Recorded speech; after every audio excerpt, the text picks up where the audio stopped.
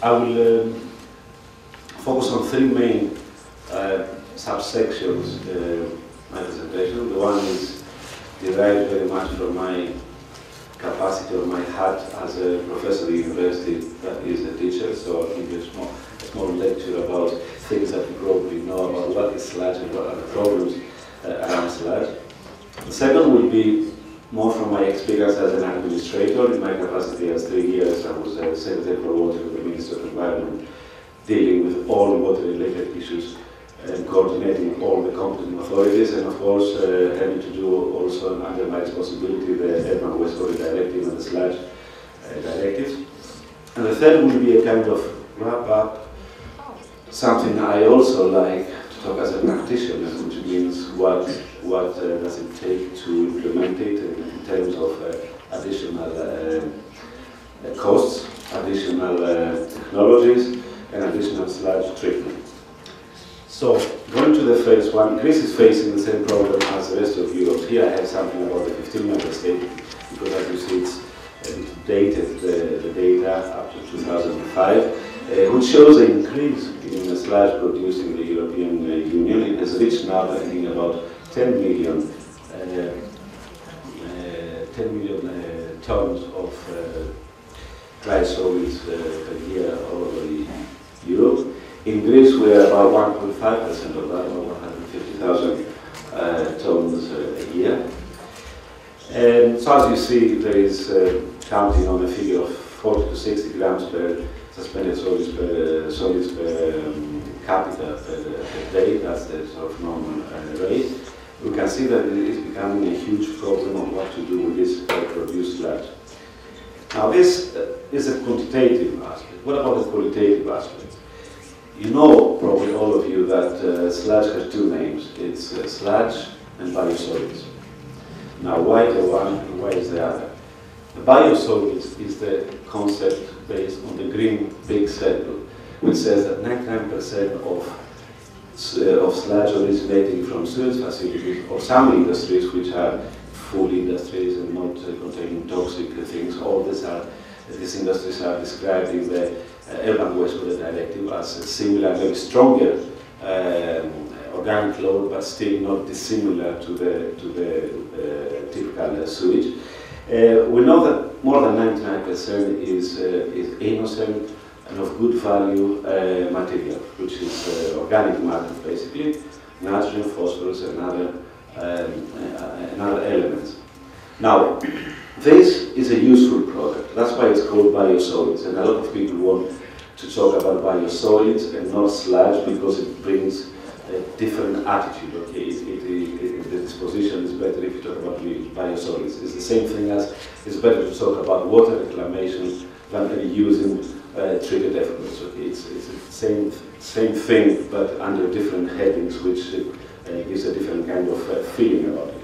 So if you want to be optimistic about the valuable things in the sludge, you talk about biosolids, you talk about how to use that, and what's the more important. Of course, it has a nutritious value for nitrogen and phosphorus, but I think, at least for countries like in Greece, and I don't know about if it's the same in Albania, in Greece, the soils sometimes are poor in organic matter. So I think for us, sludge is more important as a conditioner, a soil conditioner, rather than fertilizer. It improves the quality, the structure of the soil for agriculture. And then we come to the 1%, the nasty material in the sludge, which is very small in quantity, but can be very big in consequences. And of course, traditionally, for years, when you talk about manure or sludge from agricultural activities or animal farms, you don't have that much. Very few cases you have some kind of, except for pathogens maybe, other materials like that. So it was very safe to use it in moderation. When we talk about sewage, this 1% becomes crucial. It has three elements which are of concern. The pathogens, because the normal treatment of the sludge in the wastewater treatment plant does not remove all the pathogens. It reduces it, but still has there are enough pathogens then to us a danger for spreading diseases. You have the heavy metals, and also, and this particularly from bigger cities, or cities which receive also substantial amounts of industrial effluents or chemical, from chemical factories, you may have also some microorganics, organic pollutants, small in quantity, but could be accumulating and potentially create dangers. Now, okay, when we talk about pathogens, we talk about bacteria, viruses, parasites, and it's something we can deal with. We know that the conventional sludge treatment does not remove it, but we can think of ways, as I'll explain later on, that we can remove these pathogens and have this process of sanitization or of sludge so we can make it pathogen-free. So this is something that can be effectively addressed at the end of the pipe, at the end of the process. When we come to heavy metals, and the directive focuses basically on the 6 or 7 metals. Okay. In Greece, because we have, in addition to the 6 metals that are mentioned in the directive, we also added chromium because we're very sensitive about chromium in Greece. So these are the 7 metals that we think that they should be regulated.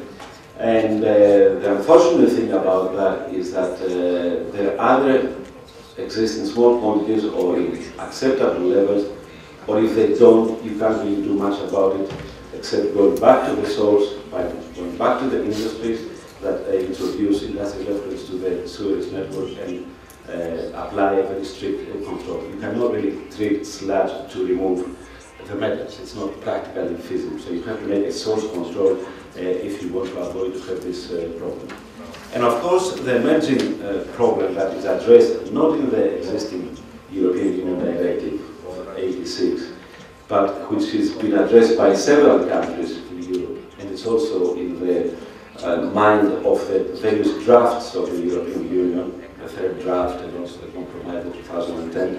They stop talking or mumbling about organic compounds. Some countries are more open about it, some countries say that this is an exaggeration. And this is a kind of list of groups of organic compounds that are of concern, and then again, like toxic metals, that have to be addressed effectively by controlling the source of this material. So, pathogens, heavy metals, and possibly microorganics are the constituencies, the things in the sludge that bother. Now, what are the alternative ways for sludge management? In West Latin America, we can produce thickened sludge, but in Greece we don't do that. We always go to the stage of watering the sludge, so we have something like above 18% dry solids, between 18 and 35%, depending on the composition of the sludge and the method applied. So after that, if we forget about the sludge in the liquid phase, like thickened sludge, you can find various possibilities. One thing is landfilling it. We do have landfills, unlike Albania. That's unfortunate that we have landfills. Because I think the minister was very right. Greece and Albania and many other countries have the possibility, a big benefit of the stage skipping process. You don't have to follow the experience of other countries like Germany or Denmark or whatever, going through uncontrolled landfills to controlled landfills, and then to go to the next stage. When things, if you are left behind, and then the legislation or the thinking about it, you're moving from a concept of not just protecting the environment, but utilizing what you've got, whether it's sewage or sludge, it's a useful material, then you don't have to repeat all the stages and go through landfilling process. Of course, that's not always easy to avoid, because this is a traditional and also invested interest in going the whole path. But he was quite right in that we should think in Greece with limiting the landfills and skipping this stage, since this is not a viable process for either solid waste or sludge anymore, and looking to recycle, thermal utilization, thermal treatment and energy recovery, or material recovery, in this case as a solid conditioner. In Greece, landfilling the sludge started being, was used and still is being used, but it poses huge problems. because of the new concepts, whoever is responsible for a landfill does not accept sludge anymore. He thinks that sludge, because it's more watery, with 18-20% solids than the typical solid waste, that they will do him harm. Also, they suspect the quality of the sludge. So there are many cases where you have wastewater treatment plants producing this dewatered sludge, and then a failed or competent authority, a neighbor in an administration language, does not accept it because he thinks that he should accept only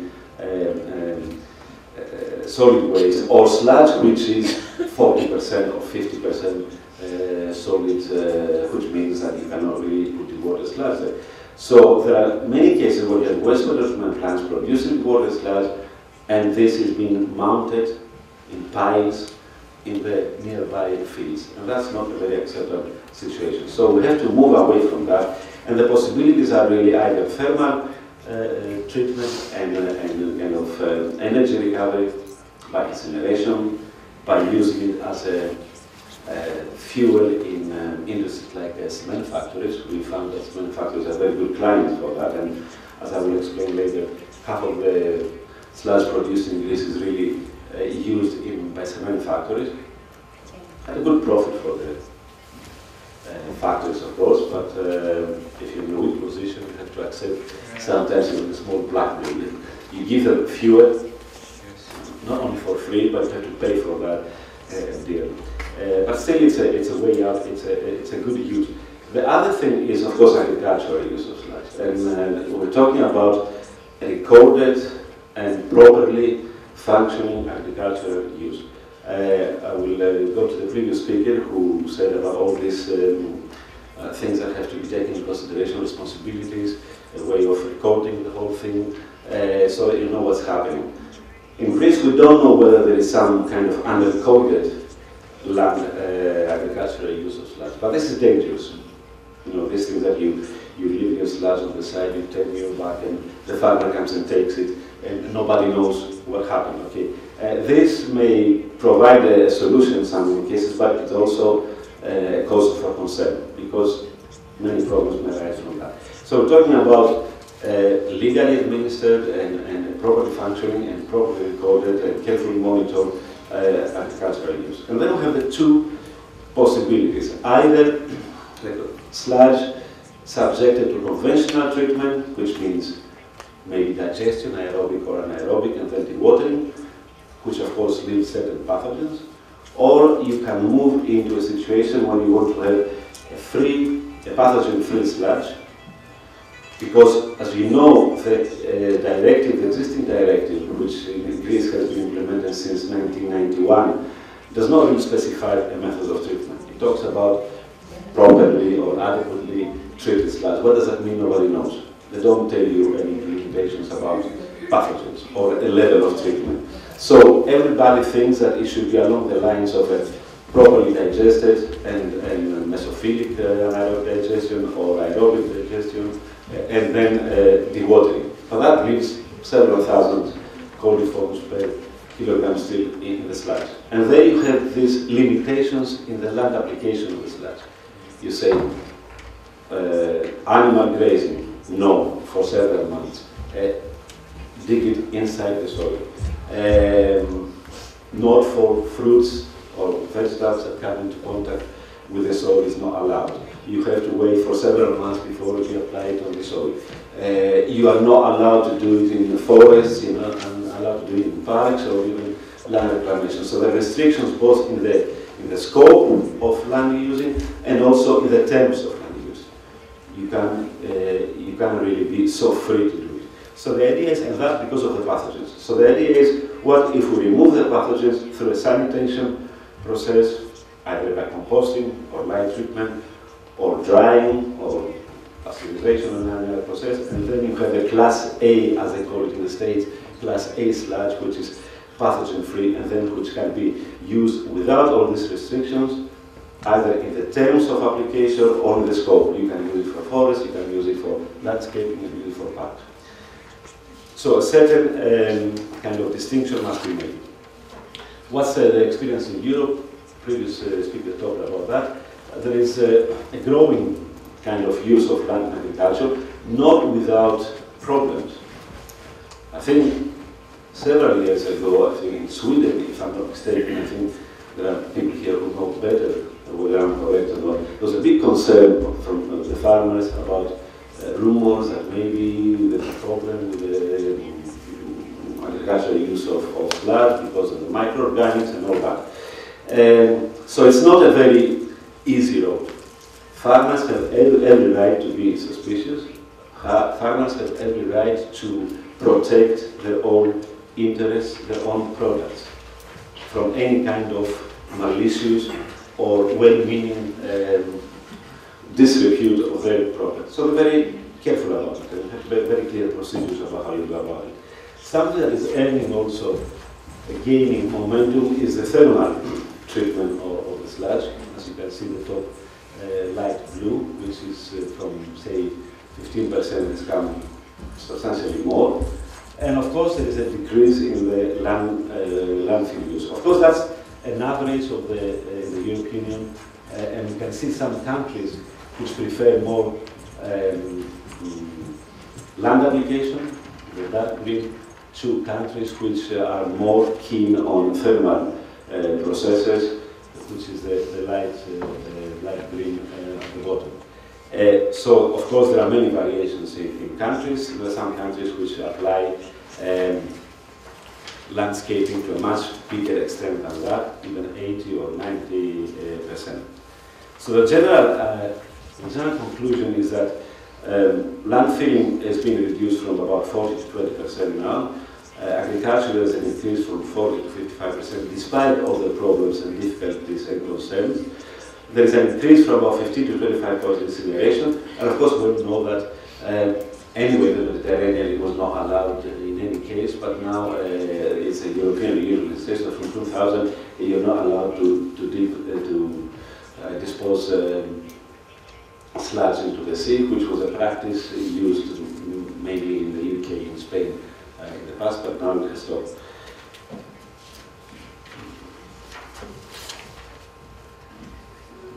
So as I said, the main challenges are the limitations due to heavy metals and the limitations due to pathogens. And as I said before, the first one is either you have it or you don't have it in your sludge. If you don't, you're not satisfied with heavy metals in your sludge, and it's beyond, above the acceptable level, you have to go back and make an efficient control of all the inputs to your wastewater treatment plant.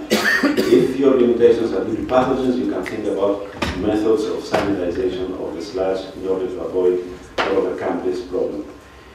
Then the next slide is a bit what is happening now in Greece and until now, and what is the rationale of the new decision, of the new draft ministerial decree, which is a bit more than a draft because it has been subjected to consultation, extensive consultation. We have a few hundred pages of comments, more than a year, with various ministries, with various authorities, and also the wider public. So now the decree has been signed by the Minister of Environment and is on the pipeline to be signed by the other ministers, and then this is the new kind of legislation which goes beyond the existing European Union Directive of 1986, which was implemented in 1991. What was the idea of the first approach to the sludge? We were saying that we can determine the maximum levels, if we can acceptable intake levels of certain metals. You know, how much in a lifetime you can take without having an adverse effect.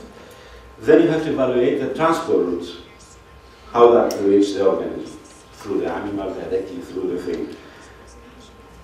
From that, to go there and determine limitations of the sludge, of the metals in the sludge and the soil. Then determine the annual loading values if you say that we're going to use this for 20 years. So at the end of the 20 years, you have to approach this limit. And then you can set up your standards. This is the approach, and then based on that, as you all know, there are these limits for the soil in the existing. And if you press the other button before, I think, which was giving the the metal per year, the application load. And also there was a kind of limitation for the sludge, for the metal content of the sludge. What was the experience in Greece about that? The experience in Greece was that there were several weaknesses. The one is trying to make it a kind of inexpensive process. All you need is the conventional sludge treatment. Then you take precautionary measures.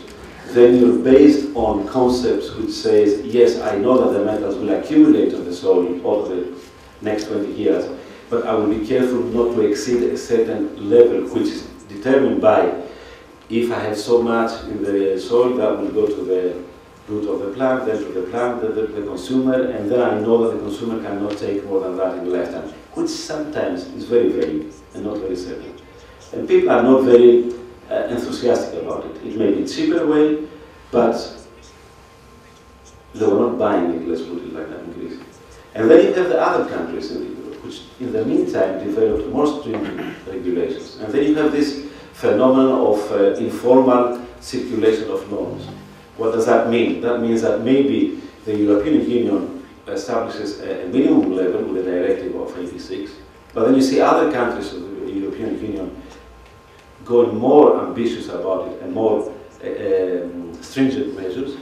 And then if you are a Greek farmer, you say, wait a minute, okay, I know that in Greece, which is following the European Union, this is acceptable. But why do the Germans, Dutch, Danish, Swedish don't like that, and they think that this is not safe enough and they put more stringent regulations?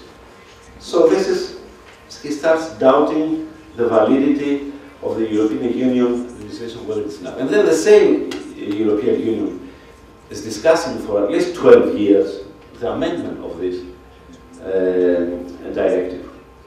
And I must say, that's not a very good show and a very good record for the European Union to discuss it for 12 years or more, 14 years. I remember in 1999, I was asked by the European Union to give a lecture in Italy about problems around sludge. That was the beginning of these attempts, the first draft, the second draft, third draft, and in 2010 we had re-evaluation. But there don't seem to be an agreement. But there is discussion that it's not, the existing legislation is not adequate. Some countries have rejected it, and the European Union is discussing it.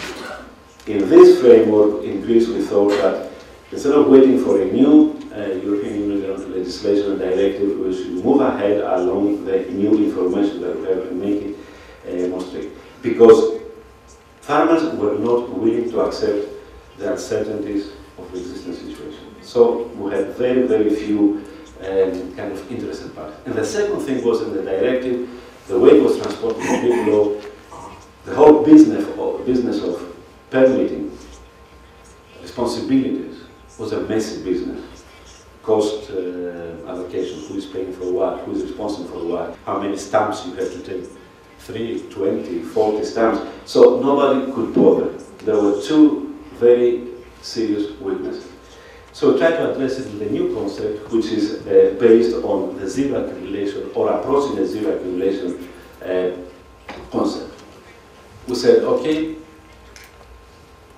the ideal situation would be that despite that I put sludge on the soil, the heavy metals on the soil do not accumulate, because the rate at which I apply is equal to the rate that is taken up by the needs of the crop.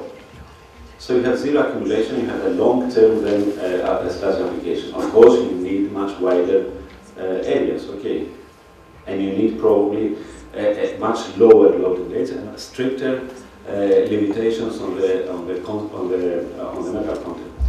Incidentally, this is also in the mind of the European Union. It's also an indirect way by making it more difficult for sludge to be used in land due to reduced metal concentrations, is to put bigger pressure on industries to do something about pre-treating their industrial reference so they can reduce the content of the metals in the sludge. So, well, this is, if you just press on the things, this is the concept I just described, and of course the European Union came up with different levels. Let me mention that, for example, when it comes to to this table, we adopted in the decree the 2015 figures, more or less, except from chromium, which is lower, it's about 500 in our case, but the rest are just, and zinc is 2,500, but the rest is just the middle column, so this is what we adopted in Greece. And when it comes to the loading rates,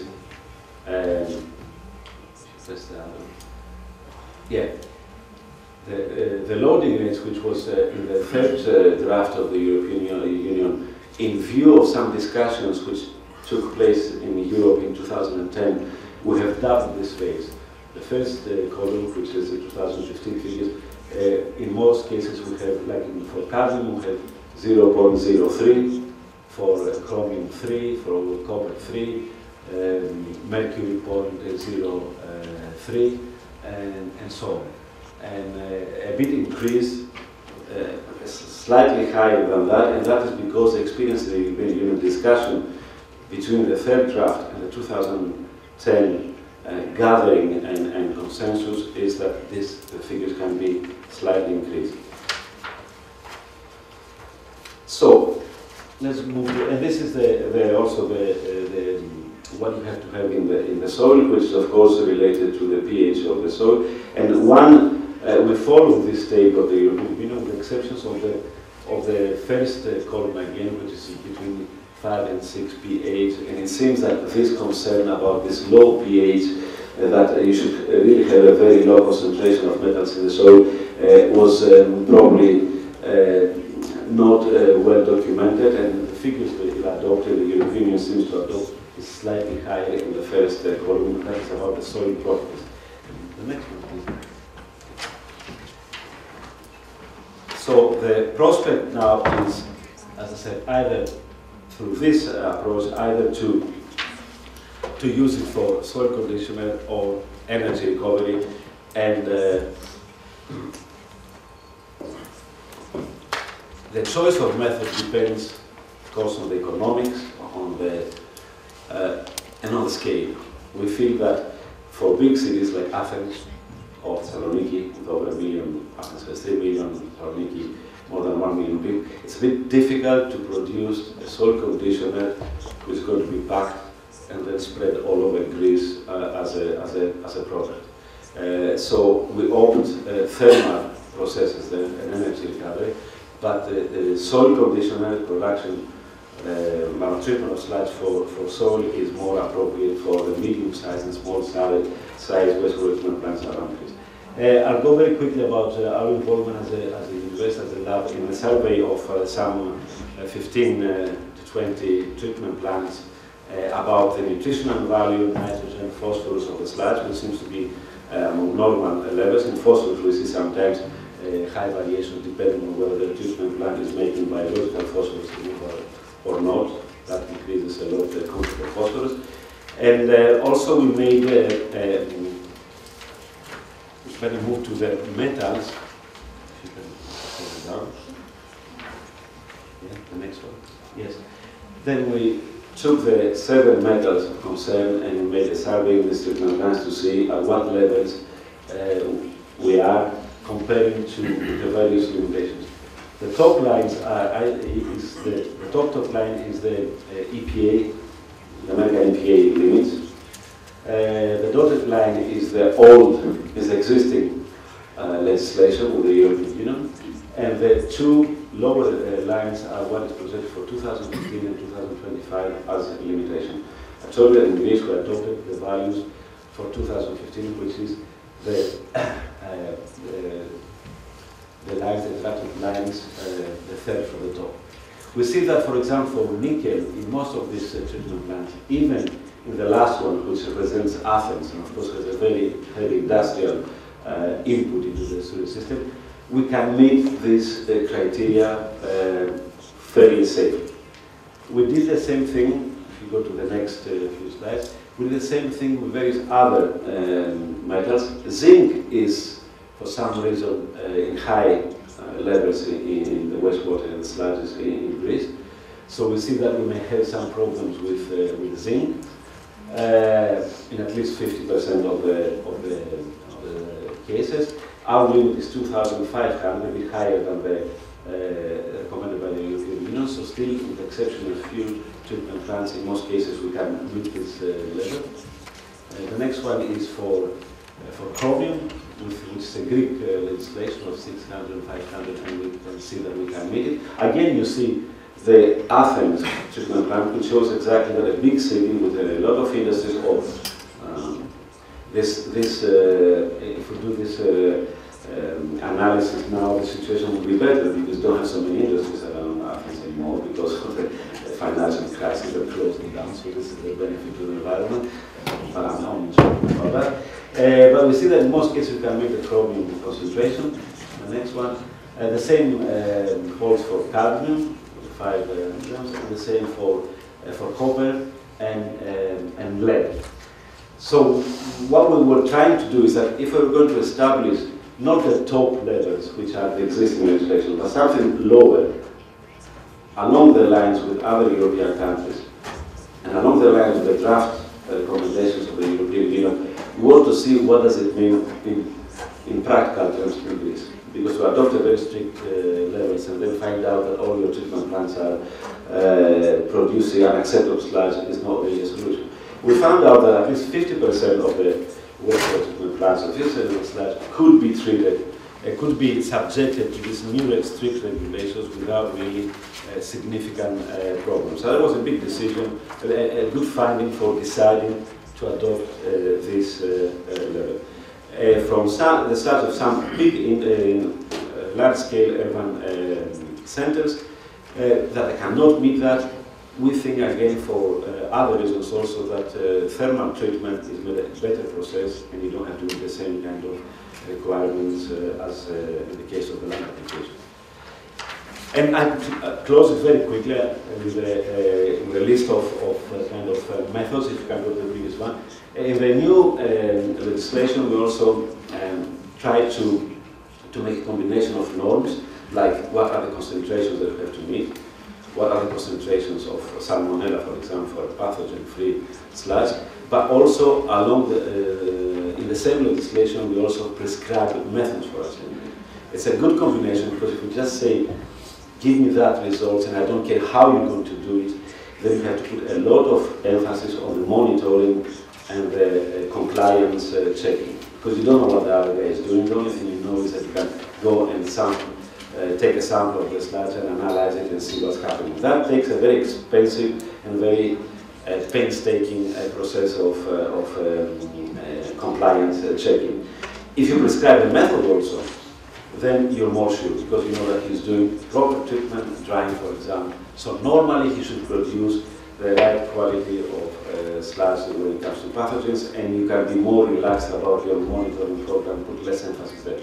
But anyway, so this is a description of what we consider as sanitization methods that produce sludge free of pathogens, which is can be used not only in agriculture but also landscaping and other uses, parks and also, but also in agriculture without any restrictions about the type of crop or about the season or about waiting before harvesting and whatever. All these methods are taken also from what is suggested by the European Union, but basically the concept is, in the next slide, is a combination of 4 factors basically: temperature, pH, moisture and time. Increased temperature is killing pathogens. Increased pH is killing pathogens. Reduced moisture is not very good for pathogens. And of course, time, the longer you wait, is also beneficial because most of the pathogens are, as you know, pathogens are not in the free environment, they are in a hostile environment. They find a very cozy place inside your body or an animal body. But when you are ejected outside the environment, this is a hostile environment. Of course, the longer they stay there, the better they die. And then we look at the various processes in terms of these combinations. We won't go, I won't go to that. Like the mesophilic digestion is not considered to be a sanitation method because it's based on a moderate temperature increase of 35 degrees and say 20 days of retention time. This combination is not adequate to provide sanitation. But if we look, for example, at combining it with with storage, then okay, we have 35 degrees treatment for 7 years, but then we add very much in terms of solids increase, moisture reduction due to storage, and also the time. But that means the conventional treatment followed by long-term storage, 3, 4, 5 months before you apply the sludge, which sometimes may have practical problems. And so we can go very quickly to the other processes. The thermophilic anaerobic digestion is much better because it uses an increased temperature of 55 degrees and it's much more effective. And of course, drying, if we could move to the next one, drying is also based on the fact that we subject the sludge to a high temperature of 100 degrees, and of course, we reduce the moisture to less than 10%, so this is absolutely good. This is for thermal drying. In Greece, we favor a lot also in the smaller treatment plants, sun drying, which is in a kind of covered places. This is not accepted. This is not accepted by the decree as a sanitization method. It's cheaper. You don't need the energy because you depend on the soil, on the sun. But it cannot produce a pathogen-free sludge. But it effectively reduces the moisture content and even more the pathogen. So it's suitable for certain types of uses. The experience in this. Athens produces about half the sludge in Greece. In Greece, we have something like more than 80%, around 85% of the population is served by sewage systems and treatment plants.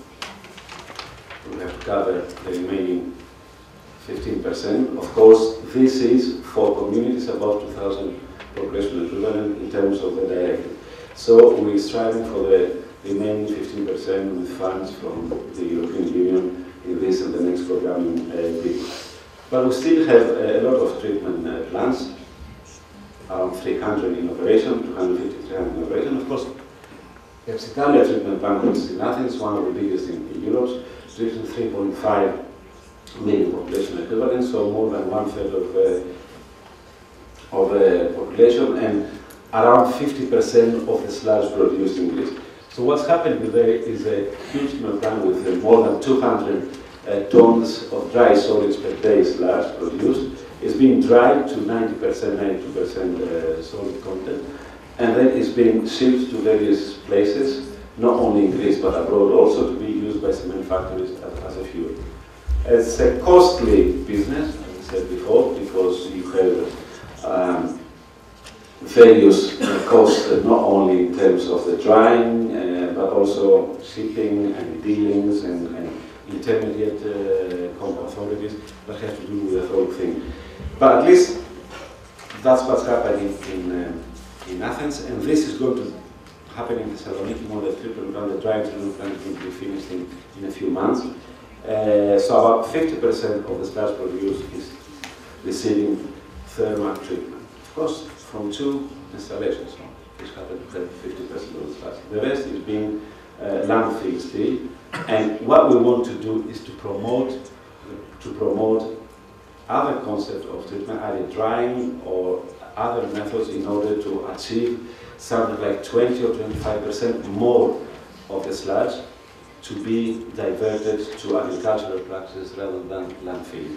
For this purpose, we have allocated right now about 30 million euros within this period by 2015. There are about 10 or 15 projects that are going to be implemented in the next, say, 2 or 3 years. And then possibly we'll, depending on the new budget of the European Union cohesion funds, we will find more funds to increase this percentage even higher.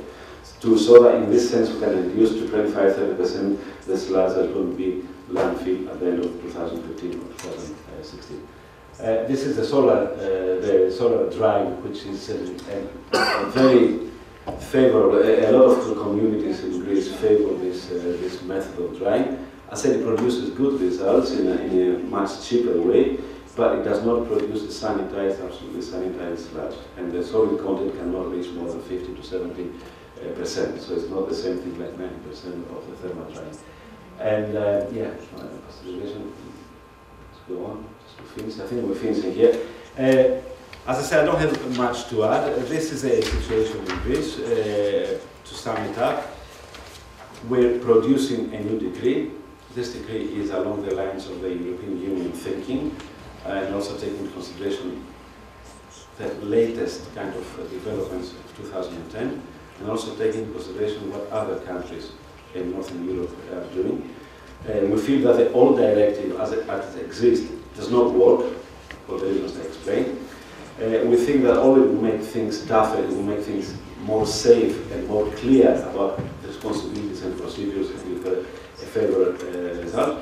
And we're trying also to find funds from the European Union in order to promote these methods of additional sludge treatment in order, as I said, to eliminate or to reduce to very low levels the sludge that we have to go to land. Okay. Thank you very much for your Faleminderit për prezantimin shumë interesant. Unë desha të pyes nëse ju në Greqi keni bërë studime dhe dini eksaktësisht në sa përqind dhe ku mund të aplikoni dhumin e ujrave të ndotura në bujqësi, dhe nga ana tjetër sa përqind e dhumit të prodhuar në vit mund të përdoret në bujqësi në Greqi. Faleminderit. That's not a very detailed study, but it's an adequate study which shows that the farmland in Greece can accommodate this amount that I'm talking about, depending also on the type of additional treatment. If, for example, we provide additional treatment which basically produce pathogen-free sludge, then we have also can extend it also to landscaping, parks, but also agricultural land. Don't forget that the middle part of this area is a huge arable area, and there are many places in Greece where the soil is poor in organic matter, so they need this. Of course, with the heavy metal limitations, you have to spread it over big areas, but I don't think that the availability of land is really the problem. One final thing is that depending on the method also, for example, one of the methods of sanitizing sludge is lime. It's a cheap process. You don't have capital investment. You need lime, which in Greece, and I don't know, probably Albania is not very expensive from limestone.